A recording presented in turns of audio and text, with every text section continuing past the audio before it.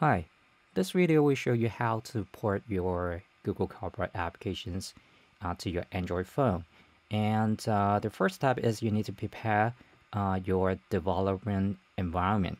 So basically, you need to have a phone, and then you need to install the corresponding SDK on your computer, and you also need to set something for the Unity. And then the step 2 is about your project settings. And finally, it's you export the application or ask Unity to build the Android applications into an APK file, and you connect your Android phone using USB, and then you can transfer the files into your Android phones and playback using the Google Cardboard. So the first thing is about the phone. So any Android phones with the Android 4.4 or highest can be playback Google Cardboard. So you can using any of the brand, any of the model, but just make sure it has the Android 4.4 or higher as the operating system. And the other thing is you need to set your phone or enable the developer mode. So how to enable your phones to the developer options? You can check the internet. There's enough of a steps or screenshots to show you. So here is one of the websites show you the step to turn your phone or enable the developer option. So what you need to do is just go to the settings of your phone, and here is the options called About Phone to show all the detail, the Android versions, and also the system version. And then inside this page, you will find a special number. It's called the build number. And what you need to do is just use your finger, tap on this number 7 times. Yes, 7 times. And after you tap 7 times, your phone will tell you you are now a developer. Even you don't know programming, you're now a developer. But in fact, it just enables the developer options on your phone. And the most important thing here is it allows you to using USB cable and transfer any APK file and install as a normal application on your phone. The next thing you need to check is, do you have the corresponding SDK on your computer? So this step is very simple. If you're using the Android Studio, you will have the SDK manager to check and manage your SDK version. So I have an Android Studio here, and after you open Android Studio, here's one of the special configure, and that's an SDK manager. So in these SDK managers, you can select any versions of the Android and install on your computer. So you can build applications for Android 9, you can build the application for Android 8. As I mentioned before, if you want to do Google Cardboard, the minimum version of the Android to support it is Android 4.4 KitKat. So you need to make sure you have this SDK, or if you have a higher, that is a fit your phone. I think it should be fine. And the other thing here is you also need to using the path here. So in the SDK manager, other than you just can install the SDK or uninstall the SDK, you also will show where is the SDK. So this part is very important because Unity and Google or Android is a different company. So if you want to link these two applications together, Unity need to know where is your SDK. So you need to copy this path and paste back to your Unity. But before you do this, you have to make sure one more thing has installed on your computer. So in your SDK manager, here is the Android version, and you can go to the SDK tools. You can also install is the Android SDK command line tools. So this will be used by the Unity to call some functions to execute at the background. So make sure the Android SDK command line tool also is installed on your machines.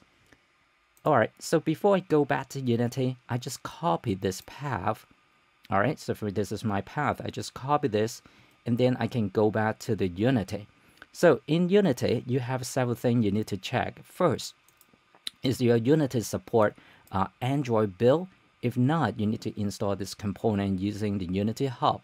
But for me, I already have all the iOS and Android build installed, and I can go directly to my Unity project and set the path of this SDK I just installed. So I go to Unity and go to the preferences, and you can find one panel is called the external tools. So this external tools will have a field to let you select the SDK folder. And this is the path showing in the Android Studio SDK Manager. So you just copy from the SDK Manager and paste the path here. And if everything is fine, so the Unity will get the path, and every time you build the Android applications, Unity will go to this SDK. But remember, I'm using 2018, so if you have a 2019, you will see Unity will have its own embedded SDK for Android build. So if you're using 2019, you don't need to do anything. You can use the embedded SDK, although I found it's not very stable to work with the Google Cardboard SDK. So I just go not go for the latest version. I still keep the 2018, and if you are using 2018, I better using the SDK provided by Google, not the embedded SDK provided by Unity. All right, so this is the setup, and next is about your project. All right, so let's take a look about your project setting. So that's two things you need to set. And if you open the Unity, you can using the sample projects I provided, or using your own applications. And then you need to double check the build settings.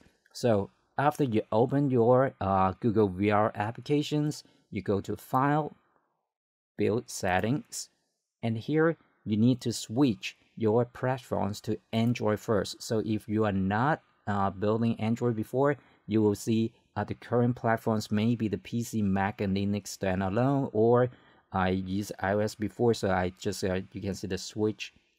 The platform I selected here is iOS, so I need to switch the platform to Android. So I just select Android and click the switch platform button. Alright, so now I've switched to the Android, and the next step is double check, do you have your scene added to this build? So if you look at the top of the scenes in the build is empty, you can open your scene and click this Add Open Scene here, and then you will make sure your Android application will have at least one scene so you can play and explore the world in your Android phone. And the next thing you need to set is about the player. So the player setting is about your VR SDK, and also the very important thing is about your application's identification. So I click the player settings here, and you will see the panels on the right hand side is the player setting. So if I switch to the Android, I will on the Android tab, and you scroll down, there's several things you need to set up. First thing is about the XR setting. So the XR setting is to make sure you have the Google Cardboard, and also make sure the VR supported is checked. Okay, so if you're using 2019, you will see this is look a little bit differently, but you still need to enable this VR supported and add the Cardboard SDK under the VR SDKs list. Okay, so that's the XR setting in Unity, and the next step is the setting about your application. So the application settings inside the other settings. Scroll down, and here is a very important identifications area. So you need to make sure your application need an ID. This is very important for the Android phone to recognize whether you already installed this application before, or this is a total new applications on the phone. So the ID should be unique and should avoid any conflicts with other company. So most people were using his or her company's domain and do it reversely as a reverse domain naming. So I'm using my company's websites and using the subdomains, the .vr and .gvr as the name of this application. So if I build again and again, if I port to the same Android phone, and I will update the applications, not just install as a new application. And the next thing is about your minimum API level. So this is for Google Cardboard. The minimum requirement is Android 4.4. So you need to make sure the minimum API level is set to Android 4.4. And that's it. And I can go back to the top. If you like, you can change the company name to your company, and you can name the application. So the product names will be the application name shown on the Android phone screen. So you can using any name, but of course not too long to represent your application. So that's it. And then you can go to the build and runs button inside your build settings. So before I build the applications, I need to make sure two things. First, if you want to transfer the application to your Android phone after the build is finished, you need to connect your Android phone using USB and make sure the screen is unlocked and double check your Android phone is in developer mode. And then I can go back to the build setting and click the build and run button. And the Unity will ask me to save the APK on the local machines. So I just provide the path and the name for this Android applications and just click the save button. And I already built before, so you can see I will just override it and wait.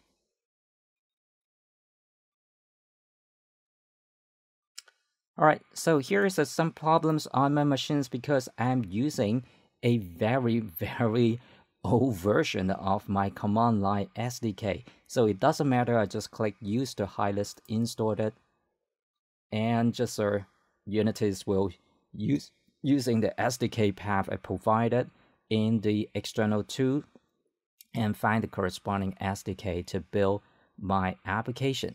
So if I connect my phone using USB, and Unities will transfer my Google Cardboard applications to my Android phone, install on your phone, showing on the screen, and will launch the application immediately.